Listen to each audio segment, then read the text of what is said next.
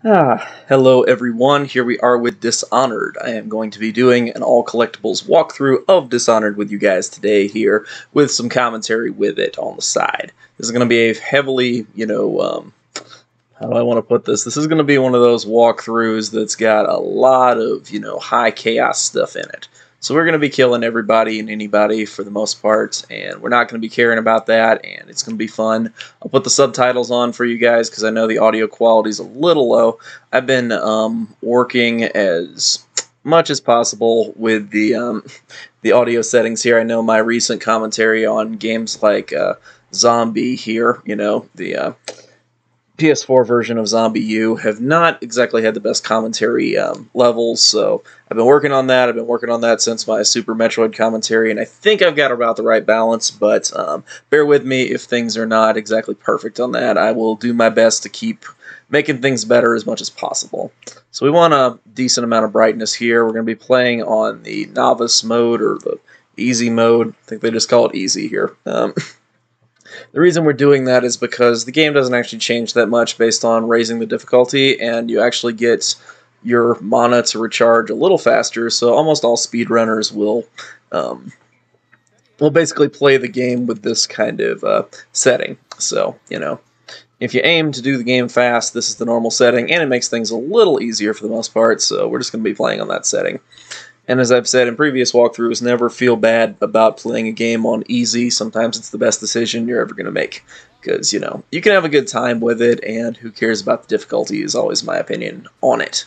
But here we are in Dunwall. Here's our buddy Corvo coming back from a whaling ship journey to other isles where he asked if they could help him out with the plague. See, this is a whale punk kind of empire. See the whale? Where whale oil is powering all kinds of technology, particularly from the future. Based on the year we have here, roughly, it's about 15 years before around 1850. If I'm not exactly right on my dates, then I can be off by that, but we're around the year 1835.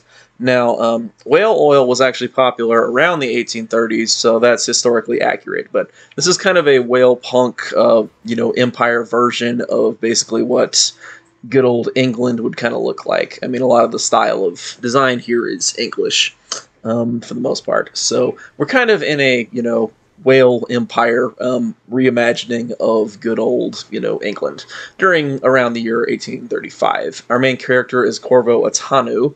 This guy is a buddy boy who happens to be a great swordsman, and this won him the ability to go and work for the Empress as her personal bodyguard. So he's kind of like a royal member of stuff, and he gets a bunch of perks with that, and also gets to be with the Empress and stuff like that, but they won't really mention that until the second game. So the Empress has a daughter, but she does not actually have a husband. You can guess whose daughter this actually is. It's Corvo's daughter, by the way, Emily here, who, he clearly loves like a daughter, even though he's not going to be playing hide and seek with her. What a shame, right? So, yeah, anyway. But, yes, so this is good old Emily, and, yeah, she's a princess here for the Empress. The Empress, rules the empire here. And, yeah. So here we have our good buddy Campbell. We're not going to watch all the cutscenes. This is Campbell, the High Overseer. This is Sokolov, a very Renaissance man in terms of being kind of like a super genius dude. He's a jack of all trades, which is really what the Renaissance man title means for the most part there. But yeah, Sokolov, he's a genius. He's a real Leonardo da Vinci type dude, and he's really cool, but he also has his loyalties in interesting directions. But that's one of the fun things about Dishonored. The characters are so well, I guess they're not really the deepest characters, but they're interesting. Of course, what we really care about is the gameplay. What other games let you summon rats? It's like the B power from BioShock, but on like steroids. So it's pretty awesome. Anyway, this is the Royal Spy Master here.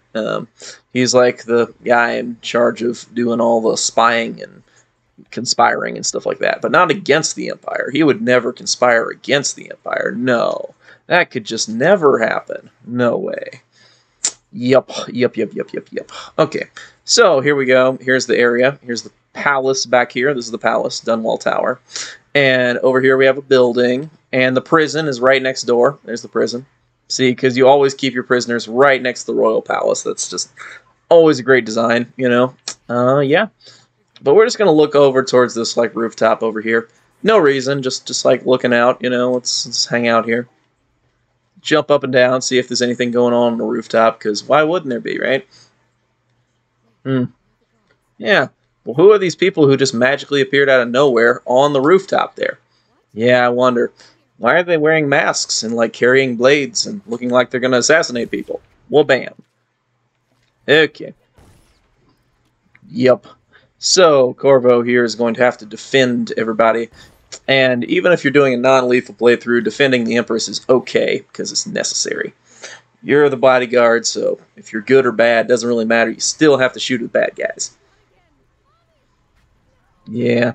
Unfortunately, the bad guys have magic, you know. There's our good buddy Dowd. We'll be playing as him and some future DLC additions to this walkthrough. So, yeah, our good buddy Dowd, the great assassin who has magic and just freaking killed the Empress and kidnapped her daughter.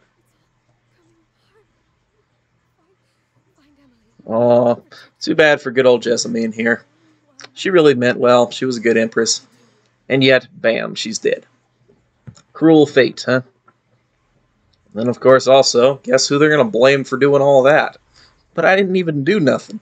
This is where Corvo should point out that magic people showed up and, like, tried to, you know, kill the Empress. And also, he wouldn't do that, you know, and also run away.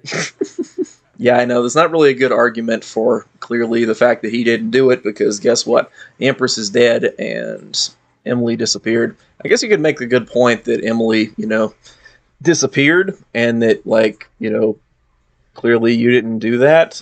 So if you can't find her on the grounds, guess where she went off to? It's because she got kidnapped, you know? Also, the fact that your blade is not, like, covered in blood. I mean, I think that should be an obvious part of this. But anyway, Corvo's going the silent route, or whatever he said really just did not work well. So yeah, there we are now in prison. It's been about 6 months here. And yeah, we just found out in that cutscene, which you guys got to skip, that the two bald head guys in the bald head brigade, as the completionists would call them, those two guys just happened to have set it all up, you know? They set it all up. They're the ones who had the Empress killed and kidnapped and all that kind of stuff.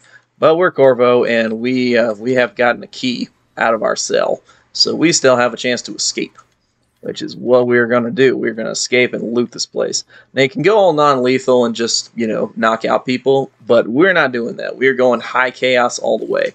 Well, bam. Ha ha ha. You fool. You think you can beat me?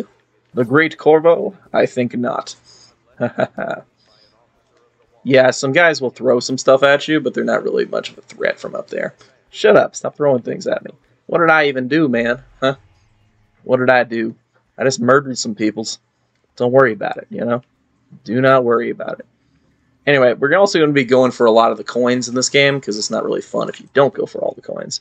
I mean, we're not going for all the coins, because that's a nightmare. This game actually counts every single coin, so it's 100% for this game. It's technically only collecting every single coin. But we are not going to do that. We'll get as many as possible, but I do not have the patience to collect all of the coins in all of the levels. I also do not know where a bunch of them are, particularly on the second level. I have tried for some of this, but, you know, still. You can block with your sword like that, and then, come on, come at me.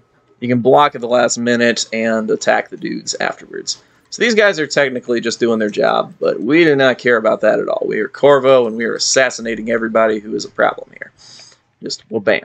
Also, there's a pouch right here. Grab that. Good times, good old Corvo. Yep, you will take fall damage in this game, and it actually comes in an interesting number of varieties. So that's always fun. Here's your first audio diary if you care to listen to it. It's right here.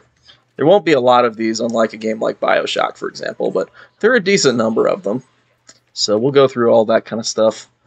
And yeah, we're just going to be assassinating our way back to the top. So we have to grab this explosive right here and then run on back out of here.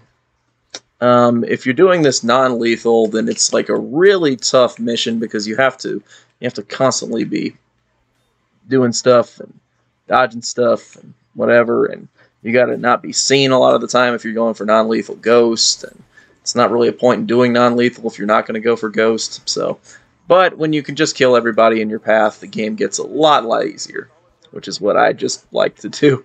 I mean, come on. You get all the coins, you get to kill everybody, you get to have fun, you even get a good ending. Spoiler alert. It's not exactly a good ending, but it's a pretty good ending, I think. Huh? Huh? You hit me, bro? Huh? You think you can get me? I don't think so. You can't beat up the Great Corvo? Huh. Yeah, these guys are not the master swordsmen that later characters are, but, you know, still. This is also about as challenging as they're ever going to get. They're all not that good at sword combat. All we have to do is block, and they, like, stagger back, and then stab them in the face. Cut off their head, etc. This game isn't violent. Don't be ridiculous. And, of course, you can restore health through quickly eating huge amounts of food. And, yeah, that all holds up to scrutiny. Yep. Anyway, Dishonored's a fun game. It's very similar to games like Bioshock. It's got a little more of a stealth focus to it here, if you want. Or you can just run around like I do and just kill whoever's in your way. So, like this guy. Huh? Yeah, you can just, like, slice them all down. So, we're just doing that. I think we'll conclude this first part once we get to the sewers, which is coming up real fast here. But make sure to eat all the food. Leave no food for everybody else. This door will close like this. And if we want to get out of here, of course, we need the explosive. So, that's what we're doing. The best way to get away from an explosive is to stand right in front of it, by the way, guys. We all know that. And to run up against it, too. Yes, we made the bridge. Okay, making the bridge is a whole thing. It's pretty cool. And they haven't seen us yet. See? All these dudes like, hey, where'd you go? You know? Anyway, we made the bridge, but make sure to land in the water. In real life, if you land in the water from a great height, you will take a huge amount of fall damage, and that will hurt you. But in Dishonored, if you land in the water from any height, you know, and not like with, you know, if the water is not even that deep, you know, then you will take no fall damage. So, brilliant how that works. We'll be showing that off later when we get to beating the Lord region and all that. But anyway, that's 12 minutes in. That's our first part, basically. So, thank you guys for watching. Have yourself a fantastic day, and I will see you guys next time with the next video. Hope the commentary has all gone well so far. It's interesting. It's cool. It actually sounds good and doesn't sound terrible like previous attempts have been. But yeah, hope it's good. I'll see you guys next time with the next video. Stay tuned. I'll see you then.